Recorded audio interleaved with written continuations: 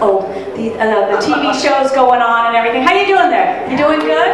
This is like if one of you would go like this and one of you would go like this, and one of you would go like that. That'd be like just the perfect Christmas card, wouldn't it?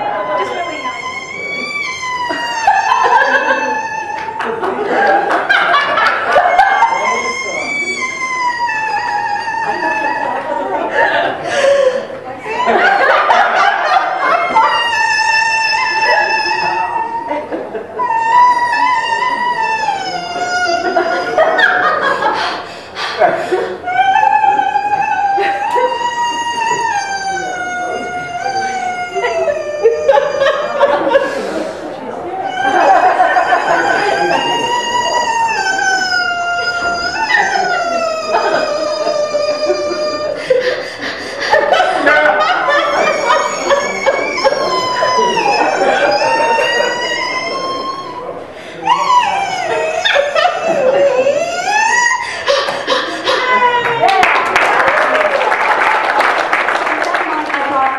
There's so much Christmas, and you're just bombarded with it, and that's really not fair to all the other holidays, because there's Hanukkah, there's so many great holidays to celebrate. And I said, why didn't anybody come up with a song that would be like for everybody?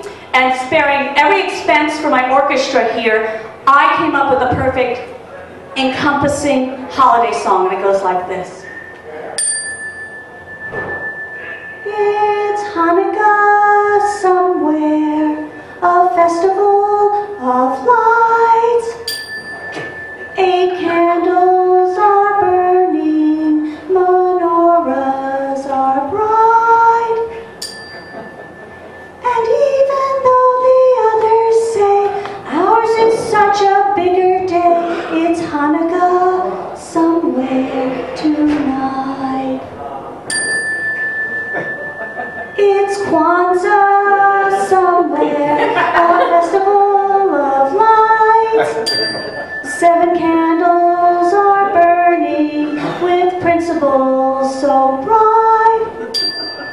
And even though the others say ours is such a bigger day, it's Kwanzaa somewhere tonight.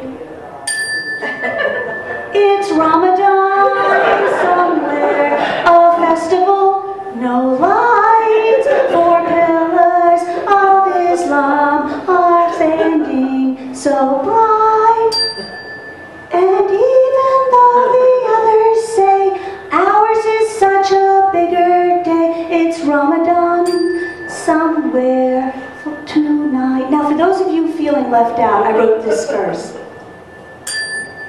It's somewhere, a festival of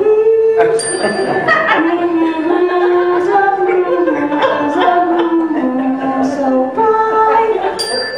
And even though the others say ours is such a bigger day, it's Hanukkah somewhere, it's Kwanzaa somewhere, it's Ramadan somewhere, it's somewhere tonight. Thank you. With that in mind, Christmas, it does have a lot of traditions that are fun that do go with it, like, 12-year-old fruit cakes and all that stuff.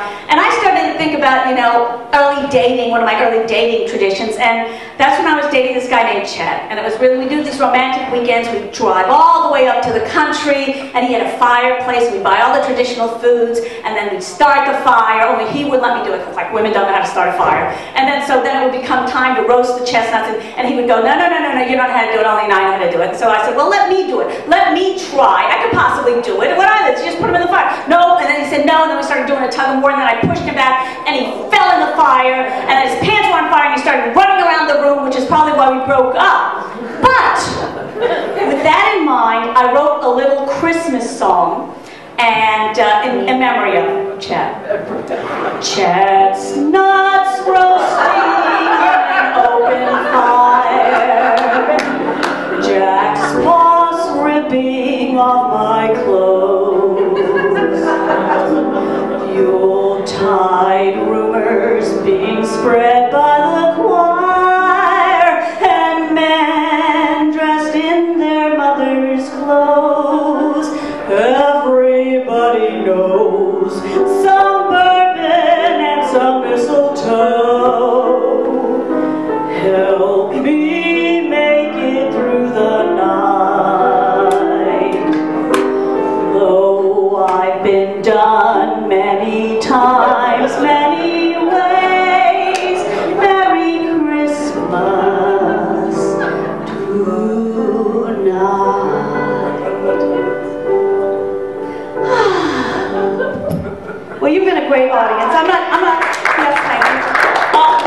thunderous enough, I'm sorry, for the brilliance you're seeing right now.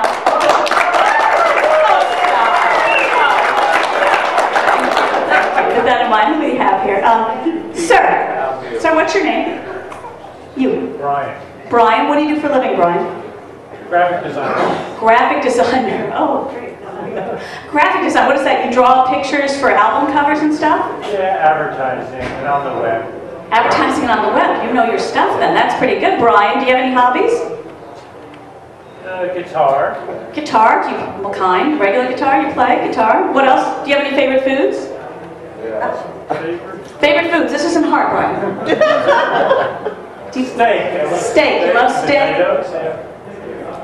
And potatoes, you're a graphic artist, and you like steak and potatoes, and you play guitar. You know, Brian, you're not going to believe this. I happen to have written a song about your life in the key of G.